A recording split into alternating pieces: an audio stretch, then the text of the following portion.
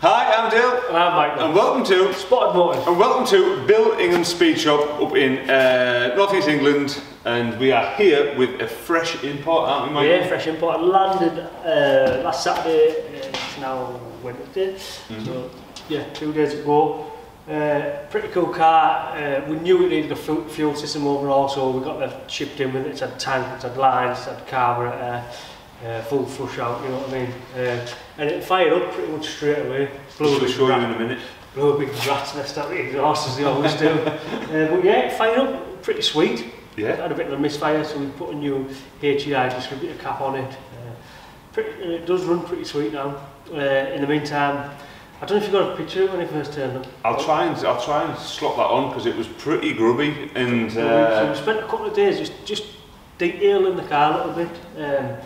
And for me, it's turned out, you know, it's fantastic. I love it. I don't know, I love a Patina car. Yeah, we were saying, like, you can go and buy a show version of this car and park it up to all the other show versions of the same car. You cannot buy that. You can't buy that Patina. You couldn't do that again. You can't. That can't be replicated, can it? It's beautifully so for me, this car is going to go up for sale as well.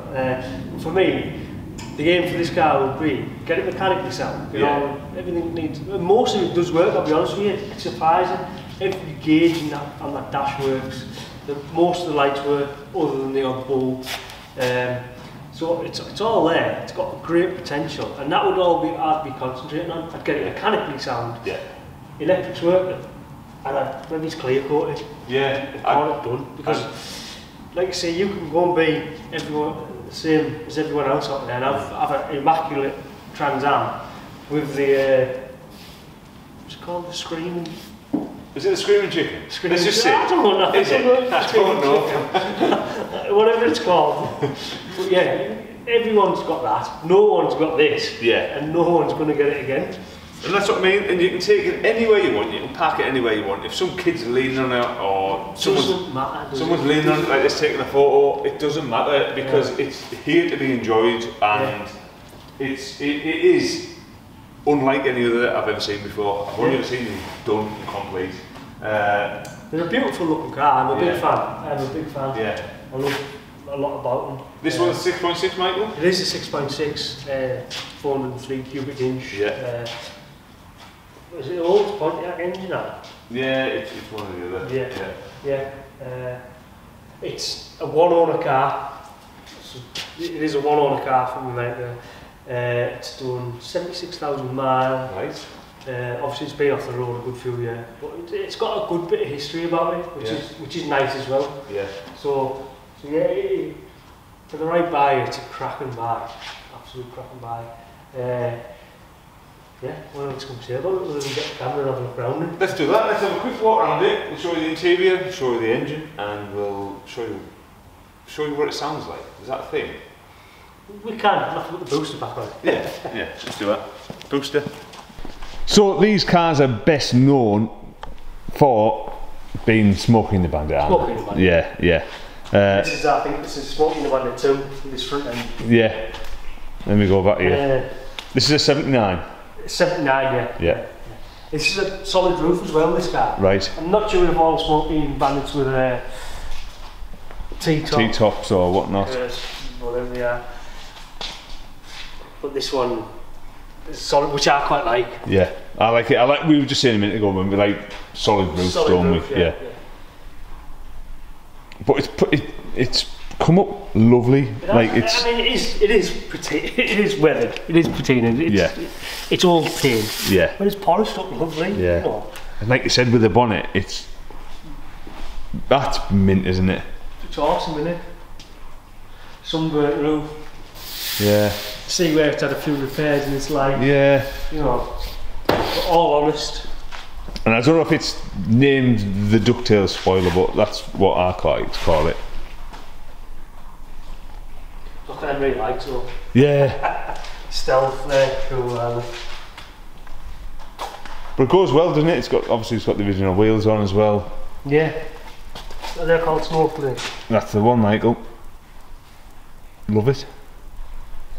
inside. Go on, Mike. I don't know if the camera will pick that up, but this has obviously had some vents on it at one time. Yeah, you can see that'd have been pretty cool. Yeah. Proper 80s mod, yeah. I'd say. Okay, go on, Michael. Look at that in there. Full cream. Pretty cool dash though, isn't it? Yeah, it is, yeah. I always like the... I'm going to jump in. Let me jump in. I'll get some zoomed in. I always like the clocks on them because they never really go far. Like, it's got 100 mile an hour on the clock. Yeah. You've got the revometer there for as well. For a 6.6 litre engine. Yeah. They weren't massively powered engines over there. They're massive, you know, big volume engines. But I think this was a 175 brake. 175 horsepower out of a 6.6 litre. I know. It's embarrassing, isn't it, really? Yeah. You can get that over 1 litre now. I know. It's a nice... This was the era when emissions come out. It's got smog and EGR and, you know, everything strangler horsepower out of the engine. Love it. Look at why the camera doesn't like to zoom much now. I'm not going to get that. I'll delete that bit. Michael, pop the hood. See there, hood. The hood. Not the bonnet. It's got the shaker on it as well. Just a little knack. Little knack. I'll edit this bit then, so it's all like free flowing. No, you won't. No, I won't. That's heavy, that as well. Yeah. Guillotine hinges, I like calling them. Yeah, it's all there. It's factory aircon, like you said, all this EGR smog crap that they used to put on them. Back in 1979. I know, you know, 1979. Has it got the down tailpipes on this at the back? Yeah. Let me have a look at them. Yeah. Right, I've just proper flicked off the... 2 on either side. Yeah. I'll go here where it's a bit lighter. It may have a bit of an exhaust flow, so you might not get the full effect of it. Yeah. I'll get the booster while you're... Get the booster, Michael. While you're perving on it.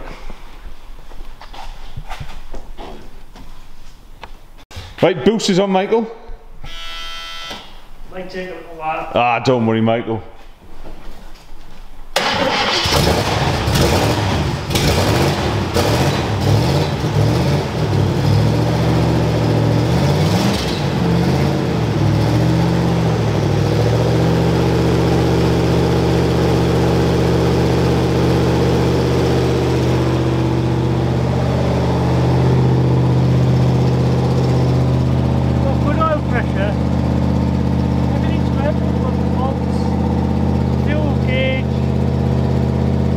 Very unusual for everything to work on one of these. Loud.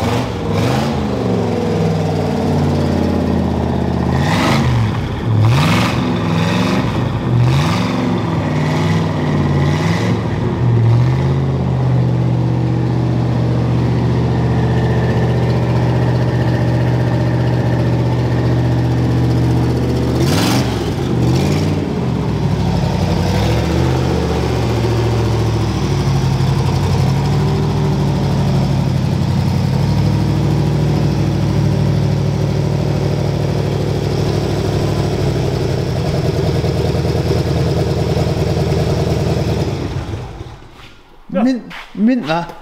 Who doesn't like a little bit of V8? Big displacement V8 noise. Yeah.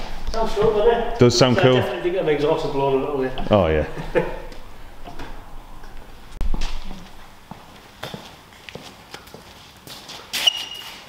So there you are. There is a quick walk round Pontiac Trans Am Firebird 79 6.6, and this is sort of our winter videos, isn't it, Michael? Yeah, it's sort of like getting them doing it, yeah. Yeah, just having a bit of a whip round. Like I say, we're at Billiams and just having a quick whip round, see what's stock, and this is what's in at the minute. So they're one of the coolest things we've had in a long time. Like I say, it's right up our street. So yeah, it's in the UK. All the paperwork's available. So if you like what you see, get in touch with us at Billiams. Get in touch with myself, Michael Castle on Facebook. Dale, Spottedmotors. We'll all lead you to the to where you need to be. Where you need to be. Exactly that, yeah. So yeah, there you go. There is a walk round, very patinaed Trans Am, and we love it. The coolest one in the UK. It has to be. It has to be. Yeah. Just look. It doesn't get much cooler than that. Right, Michael, I think we'll wrap up for the night, and yeah, if you like what you see, don't forget to get involved and get subscribed to the Spotted Motors channel. Just see it in the background there, there's all sorts happening, so there's a ton of videos in the back catalogue as well. So Michael, that just leaves us to say, as always, thanks very much for watching. We've been Spotted Motors. Michael, should we 5? After 5. Yes. Well, we're on now. On. I'll spin the thing on.